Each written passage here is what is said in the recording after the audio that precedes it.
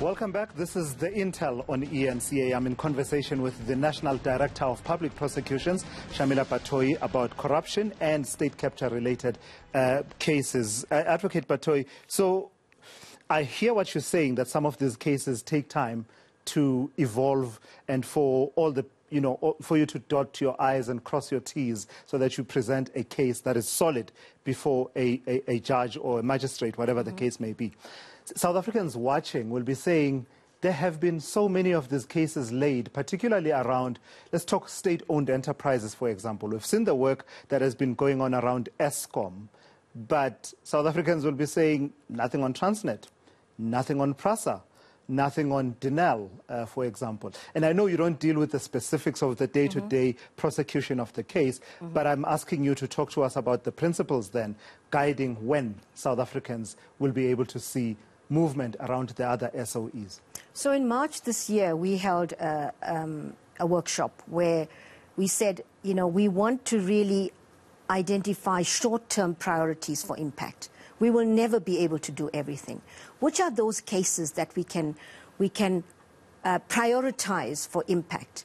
And so in the investigating directorate, the Istina Nulane matter and the Transnet matter are the three matters that have been prioritized on the ID for impact. And then in the space where the SCCU, that's the Specialized Commercial Crime Unit in the NPA, is working with the DPCI, we've got a top 10 prioritized cases. And the cases that you mentioned are, in fact, the PRASA 1 and 2, legs 1 and 2, are on that top 10. And what this means is that we are making sure, in fact, in the top 10 case, they meet every single week as a team. It's being headed by two deputy national directors in my office, Advocate Rabaji and Advocate de Kock. Also, General Labia and General Mosipi of the Hawks sit on that. And so these matters, so rest assured that these very cases that South Africans want to see impact on, they are on our priority lists in terms of making sure we can get them to court as soon as possible. So I'm just wondering then, in terms of timeframes, how soon from, let's say, from the top 10 that you are talking about, where that work is happening, can South Africans expect that new matters will be enrolled by end of this year, or is it not possible to place a time frame? For me, it's about under-promising and over-delivering, and it's very difficult to say in terms of, because you must understand, the same questions you're asking me, I'm asking people below me. Tell me, when can we get these cases to court? So there's a lot of pressure to make sure we get it as soon as possible. But in terms of time frames, I certainly hope that, by the end of the day, end of the year, we'll be able to bring a few more impactful cases to court. But I certainly cannot say that that will be the case. But we're certainly aiming to make sure that we can bring these cases to court as soon as possible. So again, with that proviso that you don't yourself, get engaged in the day-to-day prosecutions and decisions, as they are made in as far as the conduct of specific matters is concerned. But I do believe I can ask you about the work around the Guptas, trying to get them back into the country. You had a moment where you communicated that a red alert notice had been issued for the Guptas, which would enable, law enforcement anywhere in the world to hold them pending extradition hearings, etc. And eventually, I think you had to sort of change tack a little bit on that. What is the status? When are we going to see the Guptas on a flight from Dubai to OR Tambo International Airport? The reality is we don't know. That is it. I certainly hope that the day will come when we will be able to see them account and be held accountable for the damage and devastation that has been caused to the ordinary people of our country by what the allegations are with regard to all of these people. We'll have to prove it in a court of law. But mutual legal assistance and extradition are very complicated processes. At the end of the day, let's assume they are arrested in a particular country. Depending on the laws of that country, they can then, engage legally in that country to try to avoid coming back to South Africa.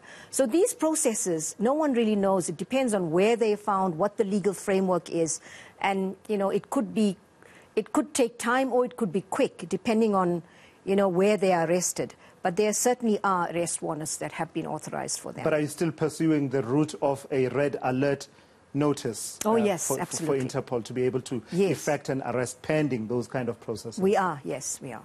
Right. So just as a last question on this theme, the general picture and conviction rates of corruption, are you able to talk a bit more about that? Where do we stand? I think I saw some statistics where they were talking about you are hovering somewhere around 160 at the 2019 to 2020. They're about just over 150 in the private sector and just under 200 in that year. And I think in the year 2020 to 21, the number seems to have flipped a little bit in that there was a bit of a higher proportion being public sector than private sector. In driving the message that corruption as a crime does not pay, what are we looking like in terms of securing convictions? Well, what we cannot forget is that we have been hit by COVID in the past year. And so, that has had really a serious impact in terms of investigations and the prosecutions of these matters. And so, therefore, some of these numbers are not where we would have liked them to have been. But we're looking at corruption, as you correctly say, in the public service as well as in the private sector. And so, in as much as we do have, a number of, I don't have the numbers, yes, you actually, absolutely. a number of convictions in the, and we are also looking at focusing on municipalities, and there have been a number of cases where municipal managers and others, government employees in municipalities have been arrested and convicted. But we are still nowhere near where we would like to be. And still the resources, remember in that space, the National Prosecuting Authority is as effective as the police and, investigations. We depend on the police to bring us well-investigated cases to take to court. We work very closely with them, particularly in the more complex matters where we work on a prosecutor-guided investigation model.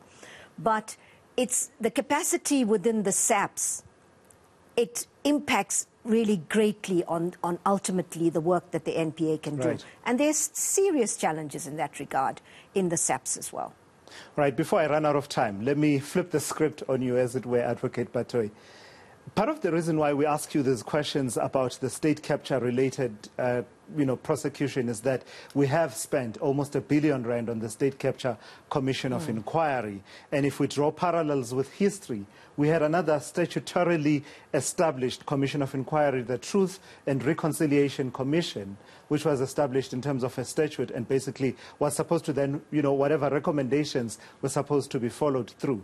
And part of what happened, we now learn from various affidavits that I'm pretty sure you are familiar with, is that there seems to have been interference with the ability of the NPA to carry out what was, what it was supposed to do statutorily, to prosecute those who were not granted amnesty or those who simply failed to apply for amnesty. Now, you are new in the position, relatively new. You've been there for about, what, two and a half years, almost 3 years now.